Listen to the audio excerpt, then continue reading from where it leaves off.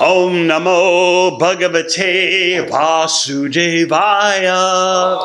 Srimad Bhagavatam, 4th Canto, Chapter 30, The Activities of the Prachetas, Text 28.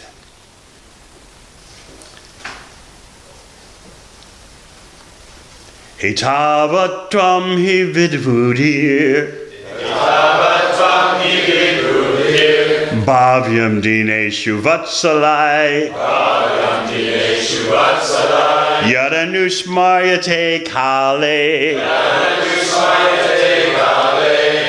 Sabudya Bajrarandana.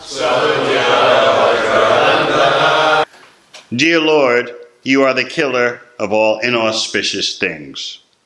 You are compassionate upon your poor devotees through the expansion of your Archa Vigraha.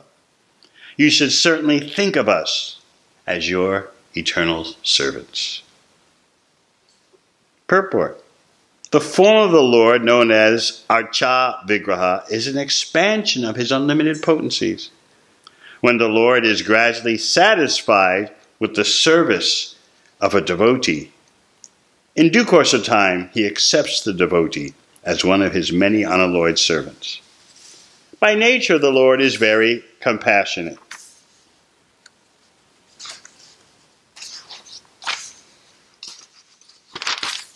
Therefore, the service of neophyte devotees is accepted by the Lord, as confirmed in Bhagavad Gita, Patram Pushpam Balam Toyam Yome Bhaktya Priyachchati Taraham Bhaktyupahritam Asnami Prayatatmanaha.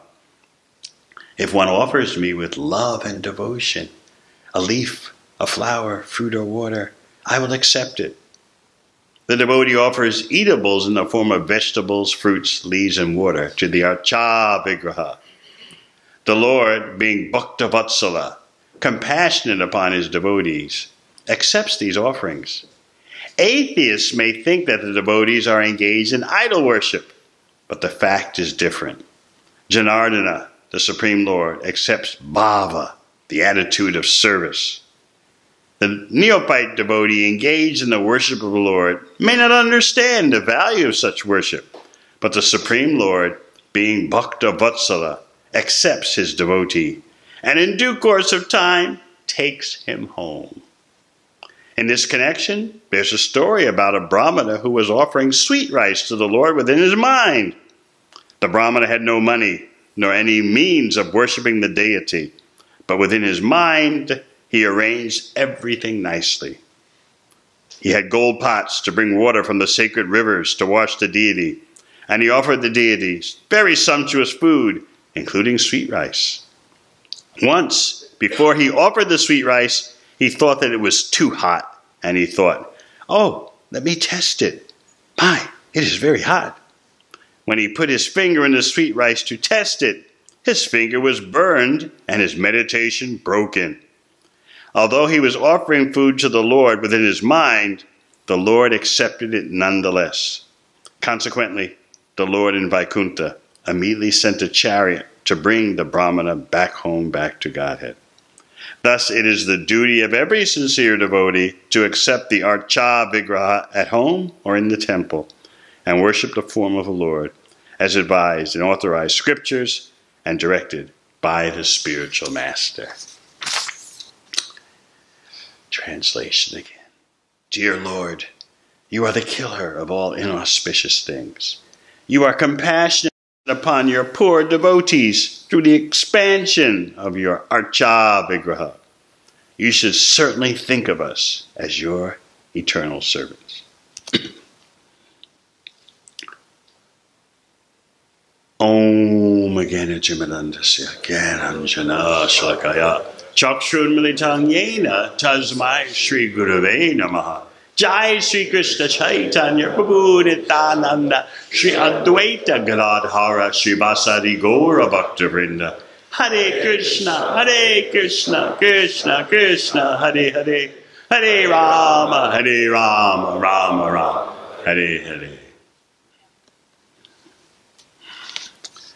Well, last night was a very nice program, many inquisitive persons.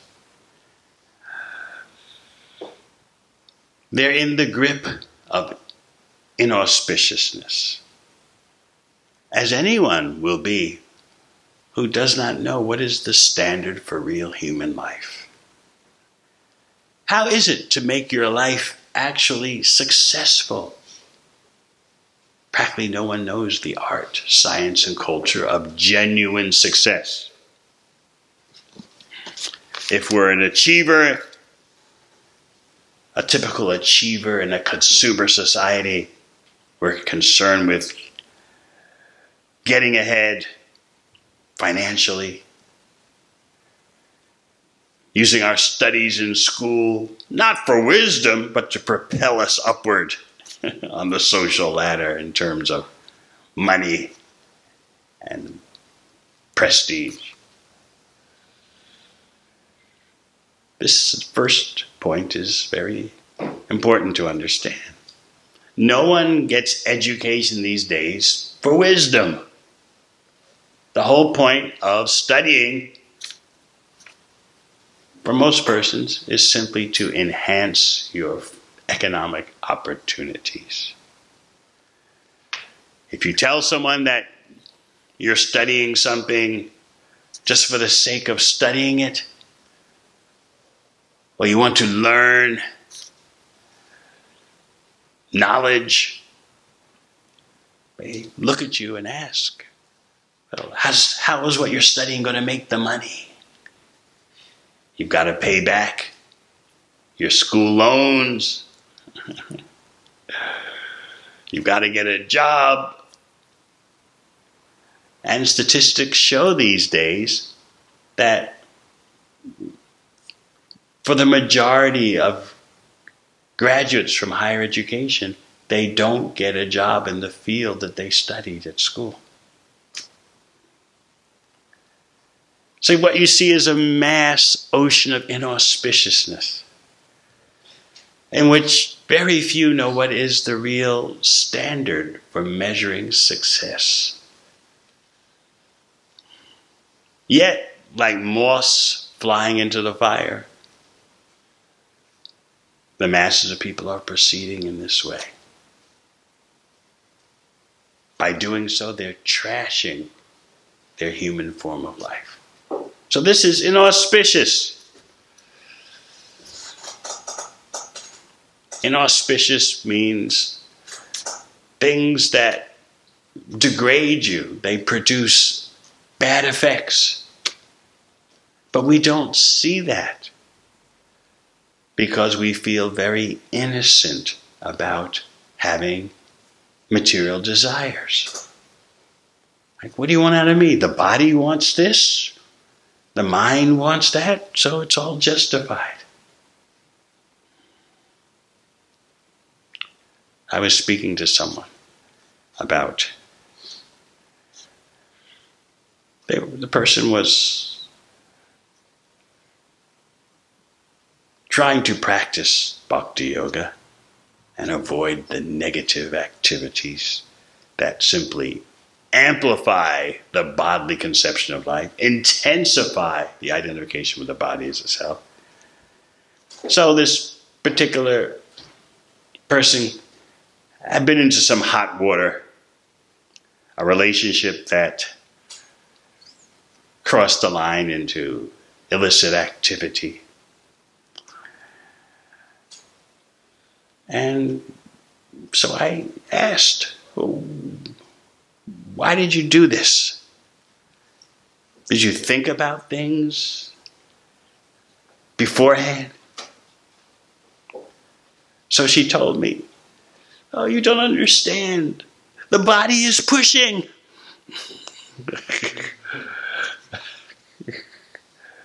The body is pushing. Relationship. The physiology is pushing for physicalness.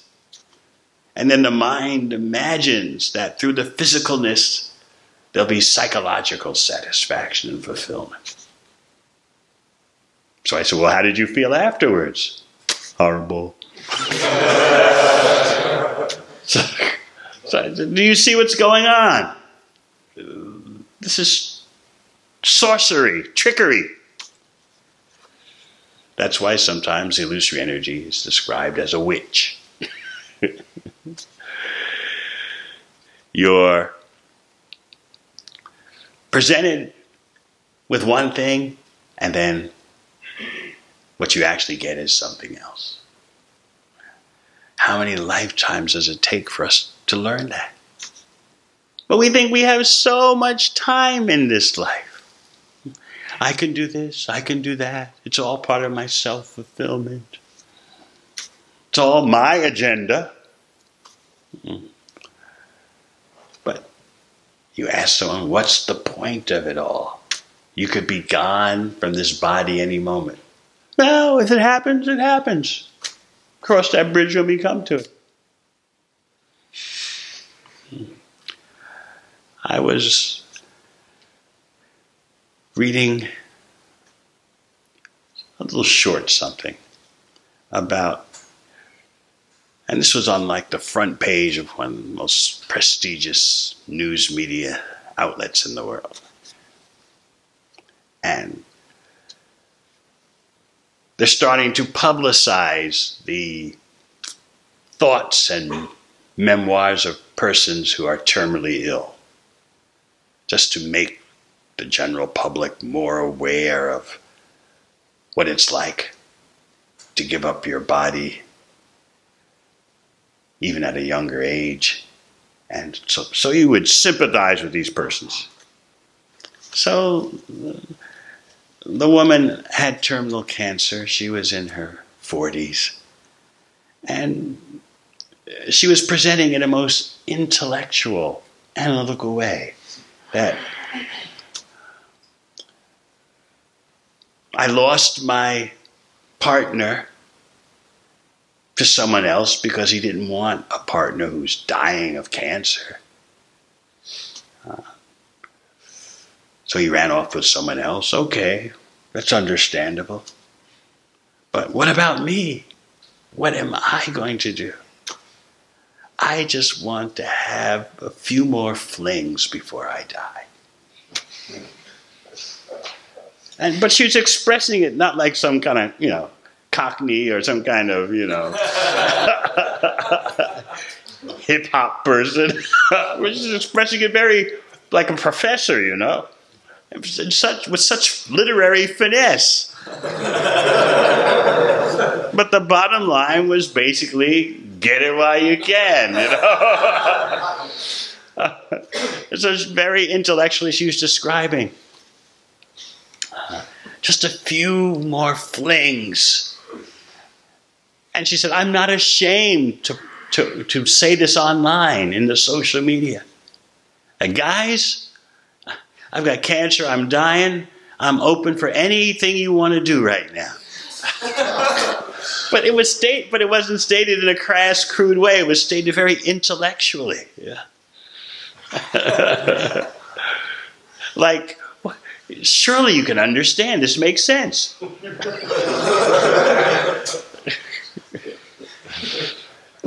In other words, let me squeeze every drop of water I can out of this dry towel. You wring a dry towel and hope a few drops of water come out. So that's the program. I'm dying of cancer. Why should I be ashamed of it? Why should I hold back? So she ended the article by saying, right now I'm going to the club and I'm going to just let everyone know I'm ready, I'm open. Take me home with you. What does it matter? I'll be dead soon, so what do you expect me? What else do you expect me to do? Just let me seize the opportunity for sense gratification while I can. And then she had to specify, while I can means in the interludes between chemotherapy. Because when she's undergoing chemotherapy, it's too miserable to indulge in sense gratification. So she doesn't even have a clear field. She's got interludes of she's got periods of chemotherapy, so she's got to time everything. Okay, I've got a break in my chemotherapy. Where are the guys? Next month I start chemo again, so guys, here's your chance. And this is presented, as I said, all so eloquently. I envied her literary finesse, but what's the bottom line for all this? It's animal life. Now some would say, oh, come on, Swami, be sympathetic. Who would say that? Aaron, you would say that? Who? Anyone? Denise? Oh, really? Be sympathetic, you know. She doesn't know anything about higher goals in life. She's just trying to do the best she can. Yes? Disco, what do you say? You would say that? Yeah. No. Yes. How about some Netherlands liberality, you know? Some Amsterdam consciousness.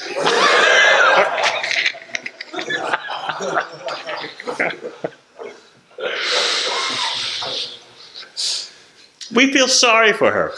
We don't ridicule. We feel compassionate and sorry. That's why we're going through all this effort to distribute these books, to have programs like last night at Cafe Atma. So it's not that we just criticize. We're working night and day, overtime, to give people the real knowledge and real solution. Of course, some may say we're biased. Jessica told me that yesterday. Well, you know, you've been doing the Krishna Bhakti thing for so long. You obviously you're biased. I said, well, biased about what? She couldn't answer. Well, it sounds like a cool thing to say, you know. You're biased, you know. Okay. She's been doing triathlon for so long, since she was a gymnast. I said, you're biased. You're biased toward the body. Okay, I'm biased toward Krishna. Now we have to analyze which is the best bias.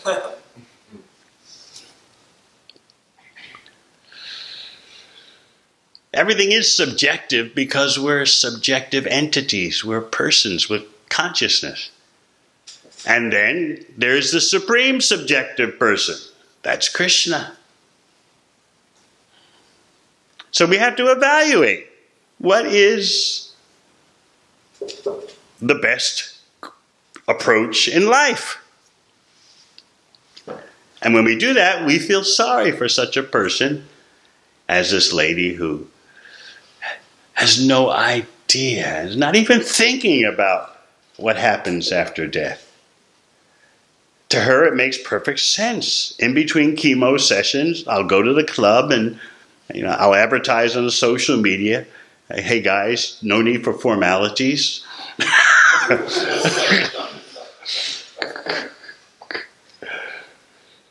It is on the front page of the very equivalent of what's the sophisticated media in the UK? Is it the Times? Guardian, yes. Yeah, this is New York Times, equivalent of the Guardian. And so this is inauspiciousness. And the inauspiciousness is so thick, it's choking people. They can't think straight.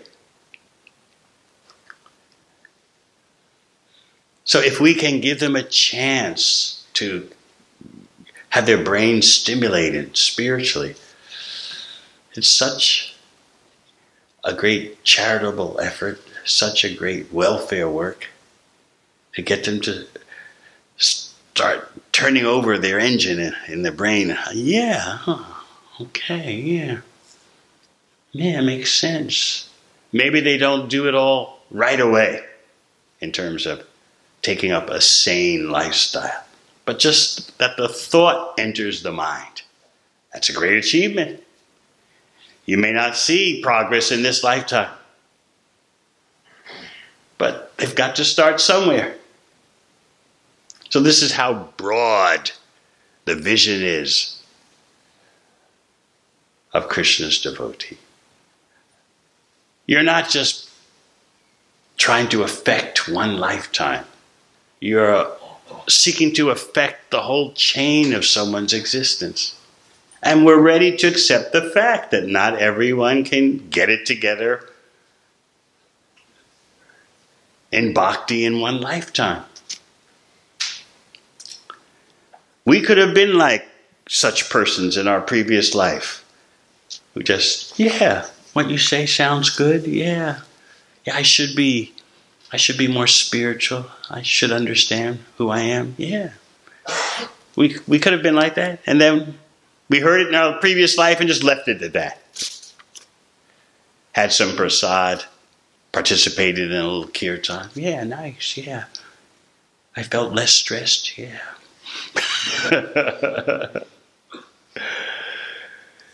But that appreciation, though so brief, stays with you into your next life. So you accumulate your spiritual progress. So we're not in it just for helping people in this lifetime. We'll plant the seeds, and then it's up to them what they make of it. We can't live people's lives for them. But we can give them the best opportunity for auspiciousness, to have a favorable life, regardless of the birth, death, disease, and old age, which will afflict everyone. So Krishna is known as Abhadra Randana. Very beautiful name that means, O killer of all inauspiciousness. We're drowning in such an ocean of inauspiciousness, we can't cope with it on our own. Nor does Krishna ask you to cope with it on your own. So you may say, well, if Krishna cares for us so much, why did he allow us to go to the material world and take a material body? Why? Why didn't Krishna force us not to go into material existence? But, as we often point out, how can there be love when there's force? There has to be choice. And choice means you can choose properly or improperly. Of course, whatever you choose, it's all Krishna's energy. But it's our natural constitutional position to choose Krishna's spiritual energy. But even if you choose the material energy, it's still you're choosing Krishna. You can't get away. But in our mind, we dream, I've gotten away. I've got my life. We're like 4-year-old children who insist to the parent or parents, I can pay the mortgage. Give me a car. I can pay for the car and drive it. Everyone says, this is crazy. You're a 4-year-old kid. No, I can do it. That's what we're like. So how is it that if Krishna is all merciful, he allows us to enter material existence into the illusion, the bias of material existence? If you want to say we're biased toward Krishna, you say yes, because we're Krishna's parts. When you say someone's biased toward Krishna, it implies that there's some kind of neutral zone. All right, you're biased toward Krishna. Someone else is biased toward Brexit or whatever. And there's this neutral zone where there's no bias. Forget it. There's no neutral zone. You have to be under the influence of something. Now it's your job as a human being to find the best influence, because you have to. What do they call drunken driving here? DUI, driving under the influence? Or yes? I know none of you have done it, but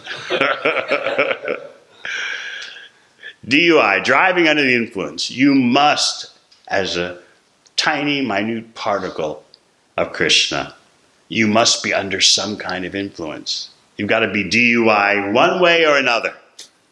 So you choose the best influence, the best bias. This notion of neutrality is a myth. Well, I'm open to everything, I don't get caught up by this or caught up by that. I'm just unbiased and objective and neutral. Forget it.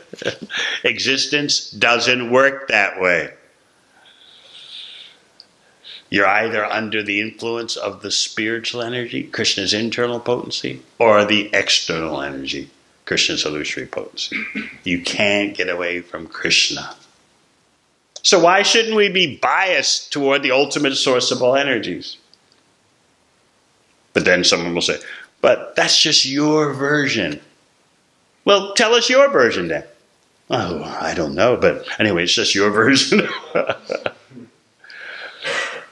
In Bhagavad Gita, Krishna gives the process to verify what he's saying. So where's the process to verify your version? You can't even recognize that you have one. You can't even recognize all the consumerist propaganda that's been downloaded into your consciousness. You can't even recognize all the hedonistic body identification, body fulfillment propaganda that's been downloaded into your consciousness. And you think, oh, I'm neutral, when you've got the Krishna bias. We're very happy to be biased toward Krishna. That's the nature of love.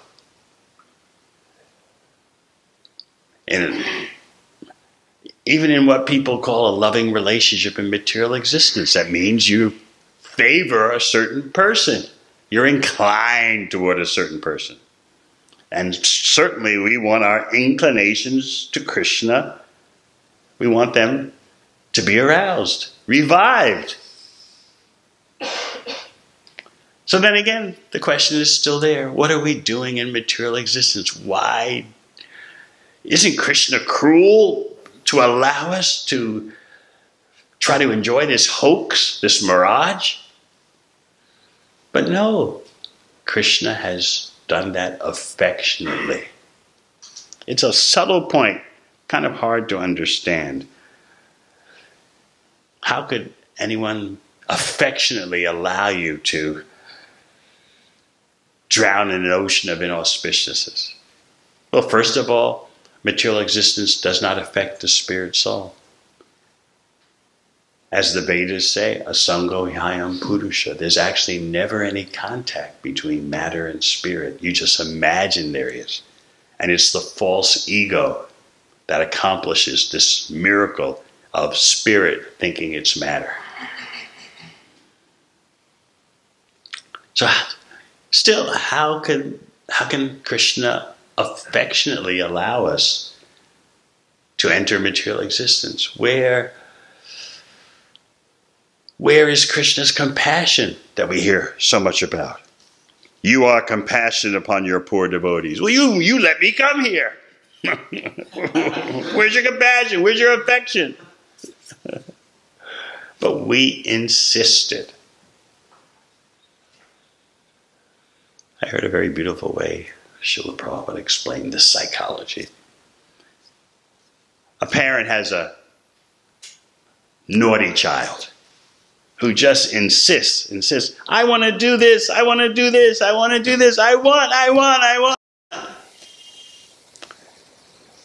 Finally, Srila Prabhupada explained, to keep the child from going berserk with these desires, the parent says, all right. But that's done affectionately. What can I do? You insist. I don't want you to have a total breakdown because you can't do it. Did that ever happen to anyone as a kid? Or yes, you happened to you, Targana? Your parents just said, oh. Otherwise, you just totally blow out all your circuits. Why don't you let me do this? So because the parent actually loves the child, the parent's thinking, rather than you have a complete meltdown and go berserk, all right, go do it. Subtle point. So this is how Krishna affectionately allows us to come to material existence. It's reluctantly, but out of affection. I don't want you going berserk. So, okay, do your thing, you'll find out. And of course, no matter what kind of body we take, Krishna is there with us. Where do you find such a friend? Even if you take a body of a chicken or a dog, Krishna is there as the super soul accompanying your soul. And of course, Krishna is unaffected by the material surroundings, whereas we are totally affected.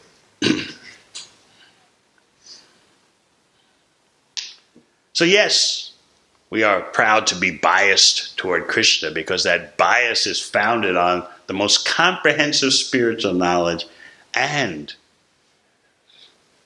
experience of that knowledge. And the experience has to start somewhere. If you want to be an athlete, you have to start somewhere. You don't immediately enter the pros when you're 8 years old. You've got to start somewhere. Whether you're a rugby player or a football player or a gymnast, you don't just immediately start off at the Olympics or in the Premier League or something. But gradually your skills increase.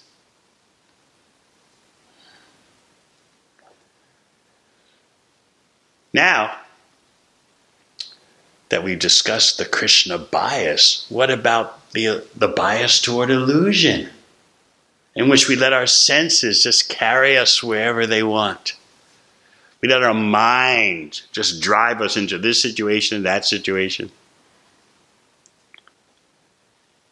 And we're told that this is natural. Your body is feeling like this, you go for it. Your mind is feeling like that, you go for it. What about that bias? Oh, that's okay, because everyone's doing that. But you, Krishna devotees, are going in a different direction. Therefore, we're calling you out for your Krishna bias. All right, we're biased towards illusion, but everyone's doing that, so it's more acceptable.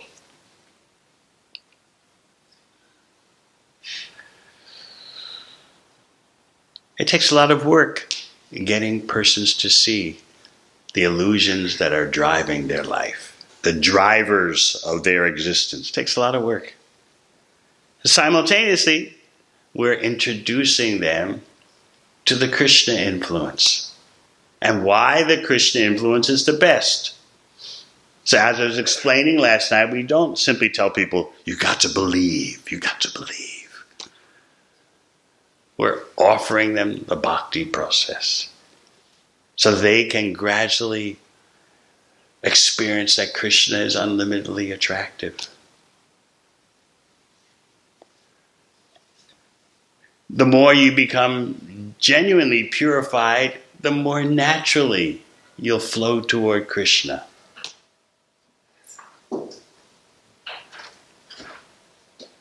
We were explaining yesterday or the day before about the prayer by Rupa Goswami.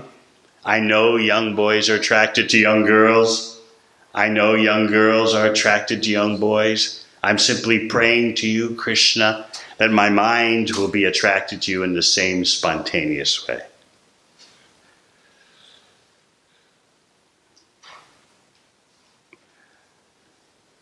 This is natural. Just as we think it's natural if you're a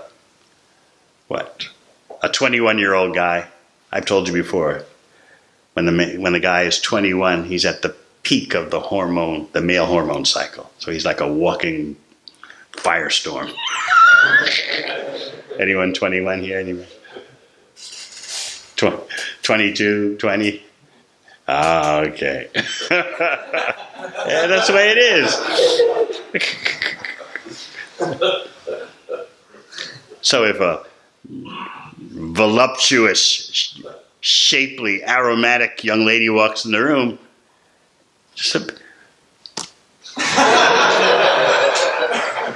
It's a bias, right?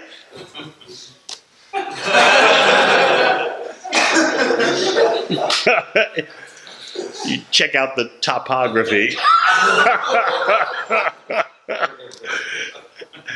Yeah. And then, oops, actually, we're devotees, we don't do that.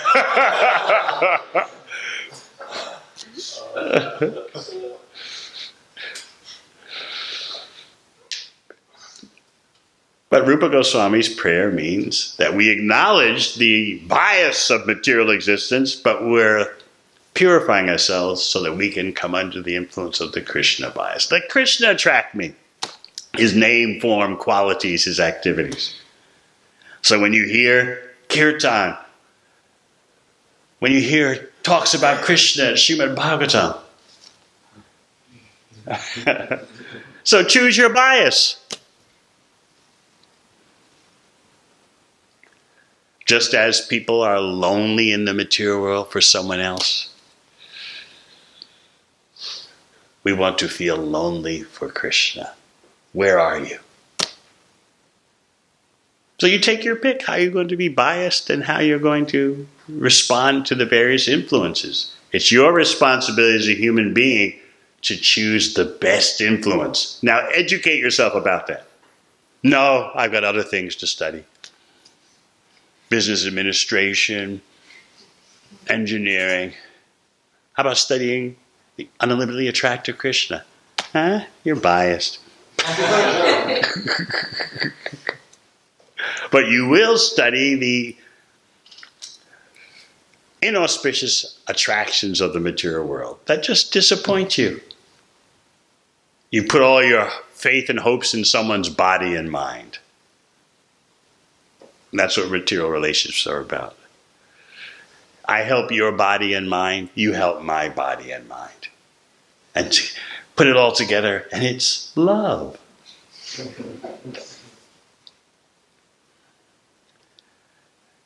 We're selfish, materially speaking. We're concerned with our own physical and psychological fulfillment. And the other person is supposed to contribute to that. And you're supposed to contribute to that other person in terms of their physical and psychological needs. And you make a deal. When you go through tough times, I'll be there. Now, when I go through tough times, you'd better be there. All kinds of negotiations, arbitrations, working out the deal this way, working out the deal that way. So you've got all these deals, all these negotiations bundled together with some perfume or cologne poured on top.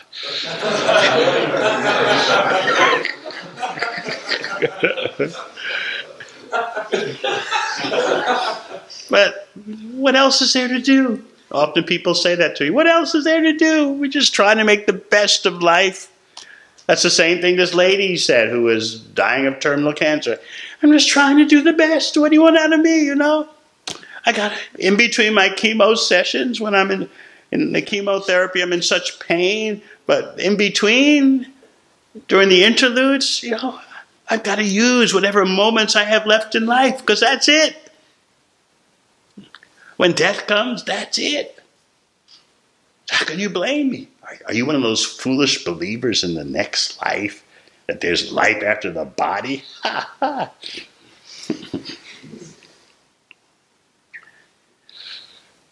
So this is a great tragedy, this immersion in inauspiciousness. Then we have Krishna's mercy, which is not religious belief or doctrine or theology. Krishna's mercy can be experienced by purified senses. Even the neophyte in bhakti has experience. Otherwise you wouldn't stay here. See, okay guys, we want you to stay here simply because of theology and doctrine. Place would be empty. But no, you're getting a taste. First of all, you're feeling relief from the blazing fire of material existence. And that in of itself is very substantial. But it's not just negative. You're also tasting the positive. You're developing or reviving your attraction to Krishna. And that is the most natural, organic experience.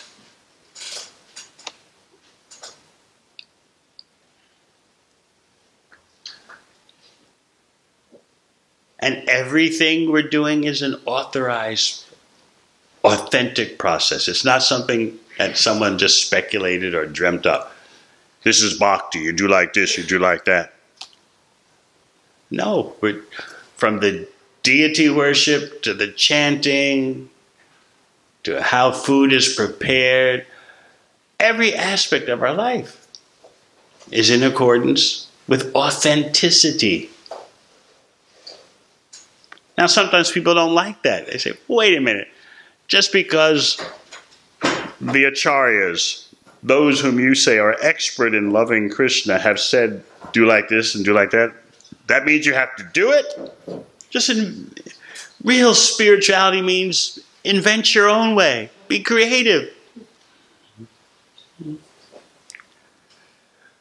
But that's not the nature of real love. Even in material life.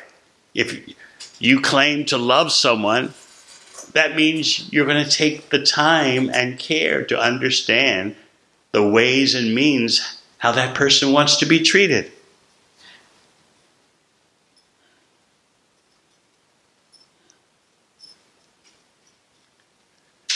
People say that's what a relationship is all about. You find out what pleases the other person finds out what pleases you. But when it comes to spiritual life, anything. Just, what's all this about authorized bhakti practices? Just throw anything at Krishna. That's real freedom in spirituality, anything. Now, Krishna is a person, and he has specific ways that he likes to be pleased. He likes it when you approach him through his devotees, more than he likes when you approach him directly. So bhakti is the system for relating to Krishna as Krishna wants to be related to.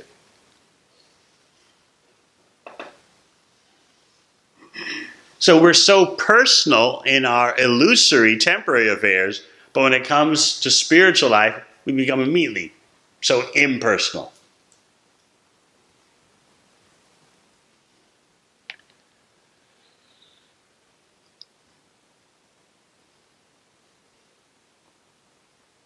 Do we expect someone who comes here,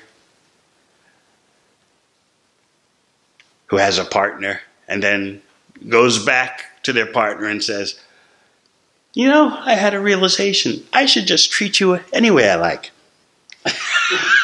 How long is the relationship going to last? Why do you specify? Why do you say it's this way or that way or that way?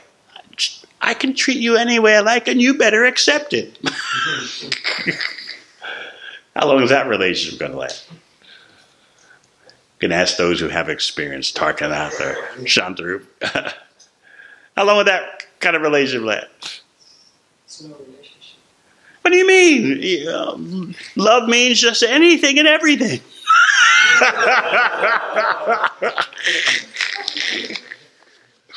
Be open. Be open-minded. So when it comes to real life, in terms of, relatively speaking, in terms of illusory existence, that is, people are very specific. I want to be treated this way and that way, and you should be doing this and that. When it comes to spiritual life, well, anything, the whatever, And why are there authorized ways of pleasing Krishna? If Krishna is truly compassionate, he'll just accept anything. That's impersonalism.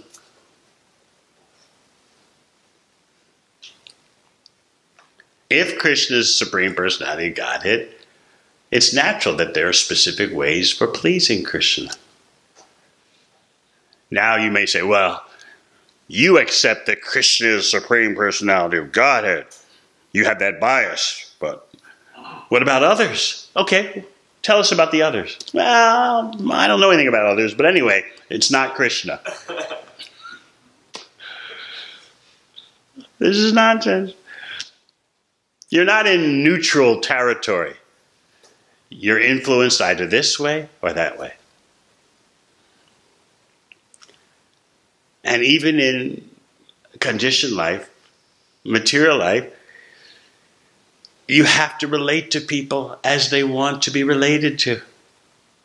Okay, for a short time you can endure not being treated the way you want to be treated. Right? For a short time. But sooner or later, what do you say to the other person? You know, we got to work some things out.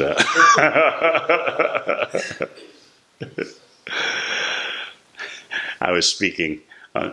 For some reason, this came to my mind during a Janmashtami class at New Rajadam.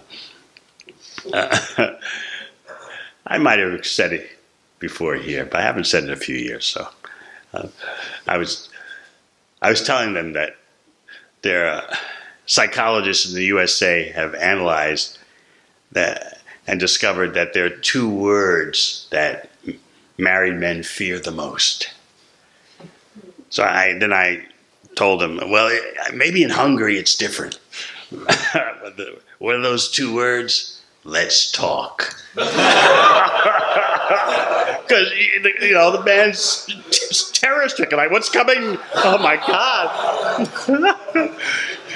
What does she want, a divorce? Or wants another house or another kid? Oh, my God, let's talk. Oh, my God. It just strikes terror in the heart of a man.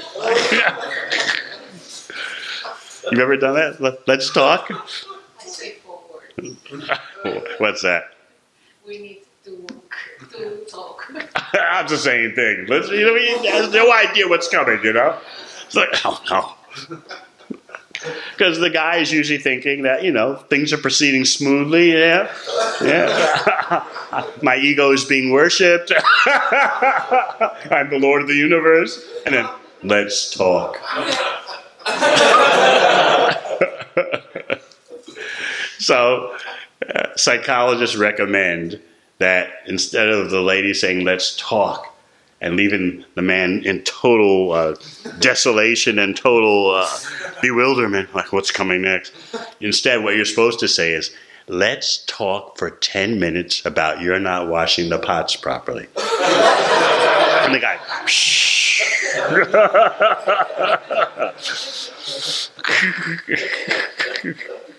So remember that.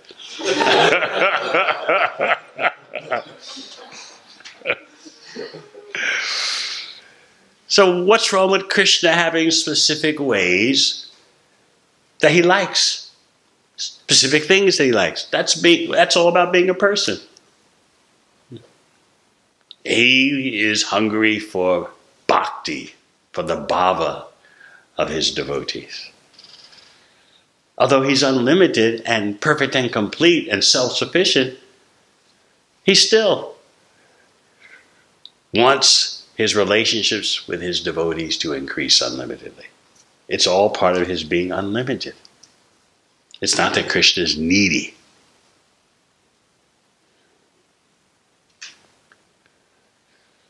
He's self-sufficient. But he wants, as part of his unlimitedness, he wants to expand unlimitedly his relationships with devotees. So that's what the bhakti process is all about. Krishna's unlimited expansion of affection with his devotees. All right, any questions? Yes. This term gradual is used. How do we understand that gradual, the Lord will gradually reveal to us? How do we maintain that faith and hope as that gradual revealing happens? even the neophyte is getting realization. Just like if you're driving from Cardiff to London, I've seen on the motorway the signs are telling you London this many miles, or what do you use here, miles or kilometers? This many miles, and you know I'm getting closer and closer. So even for the beginner in bhakti, you get realization of how you're on the right track and how you're getting closer to Krishna. Otherwise you wouldn't be here. Now there may be times when you feel that your spiritual life is getting dry. That means you do things to revive the relationship. Maybe last time I was here, I was explaining what used to go on in Western society maybe 40 or 50 years ago. I don't know if it happened in the UK, but in the US they had a thing called the second honeymoon. Never had it here. Never heard of the second honeymoon? It was back in the 50s and 60s when persons' marriage lasted more than 10 years. Yeah, by the time the 10th year or the 20th year came around, the relationship could be a bit frayed and a lot of familiarity. And so the common thing was to go on a second honeymoon. The first honeymoon is when you first marry. Then the second one is down the road when you worn each other out and you got on each other's nerves. And so you go on a second honeymoon to revive the fire, to reignite the fire.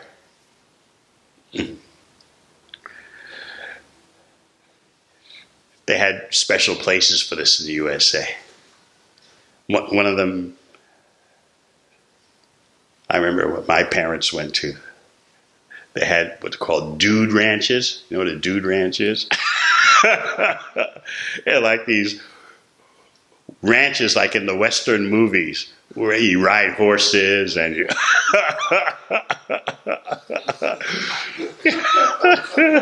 you act like a cowboy, And so they're especially for couples that want the second honeymoon to reignite the fire. So in the material world, it's acknowledged that relationships wear down. And sometimes, because of our familiarity with Krishna and our contaminated consciousness, we feel like we're in a dry patch in our bhakti. But use those times to come closer to Krishna, to revive and regenerate your spiritual practices, take them to another level. That way you make good use of such periods. Like I was explaining to the people last night, the saying that a crisis is a terrible thing to waste. First chapter of Bhagavad Gita is a crisis. Arjuna is in a massive crisis, but he uses it to come closer to Krishna. So when there's a crisis in your spiritual life, a crisis in your march back to Krishna, use that crisis how to deepen your spiritual practices. Use everything in Krishna's service, even dry spells and crises.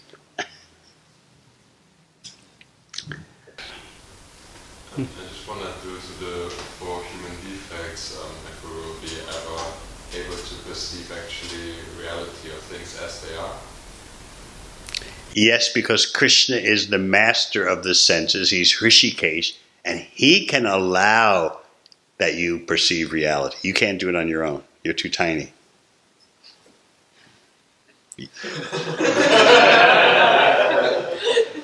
Again, what I said the other day, gradually the prasad will taste better and better because of Hrishikesh, Krishna, the master of the senses. Everyone's looking like, oh. The kirtans will be sweeter and sweeter. The association with devotees will become sweeter. We're not the controllers of our senses. We always think, well, it's all up to me, and when am I going to be able to see Krishna more or experience Krishna more? It's not all up to you. Krishna is the master of the senses. Because of your bhakti, Krishna allows you to perceive more of his nectarian glories. Any questions from this side?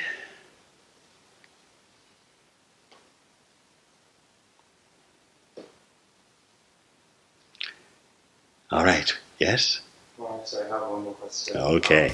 I haven't had the good fortune yet to probably be in one of your programs where you preach to, to neophytes and stuff like this. But I heard that, you've had so much success in that. So probably in a matter of preaching to other people, what's like the general do's and don'ts that we as devotees can take so we can get Krishna out there without overwhelming them too much? As I explained, you have to be able to gauge their appetite and stimulate it. You don't have to always operate within the confines of their current appetite. You have to know how to stimulate their appetite. That takes expertise, but you build up that expertise by trying. You're not mistaken if you overdose someone. You're telling them the right thing, but it may not be the right time or the best way. But you're not wrong. If someone tells you, I'm open to so many things, you're closed, you're fixed on Krishna, you don't have to immediately tell them, look, you're in total Maya.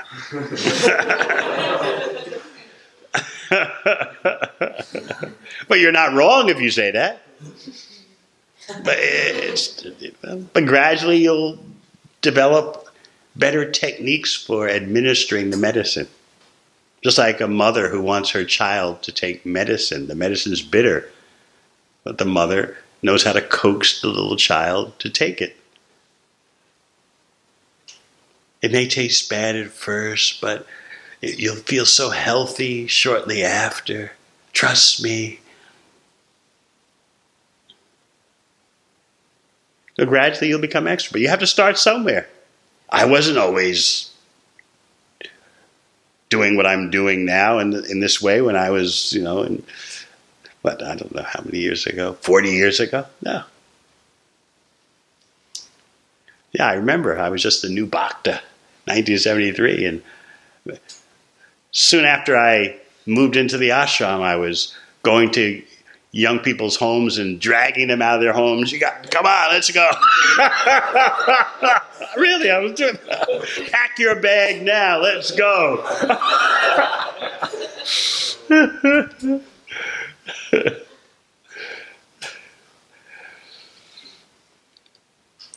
I wasn't wrong.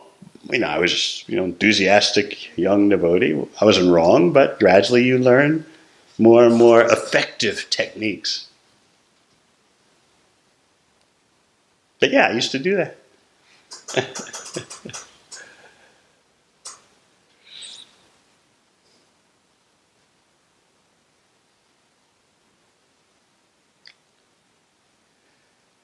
Yes.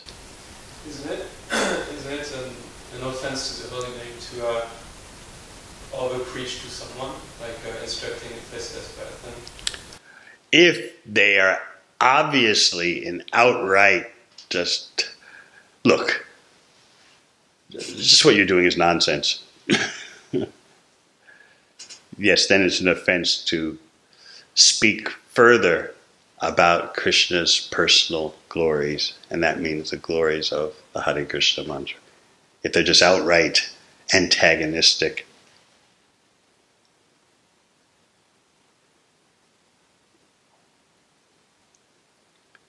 Just like you, if someone's antagonistic toward you, you don't reveal your personal secrets.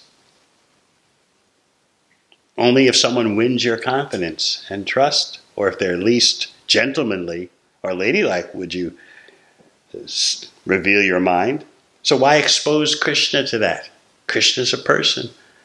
The Hare Krishna mantra is a person. So if someone is just totally blockheaded and just, I don't believe any of this spiritual stuff. You guys are out of it. But no, let me tell you the glories of the holy name.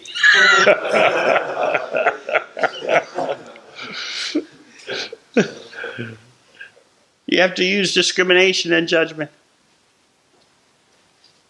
Okay?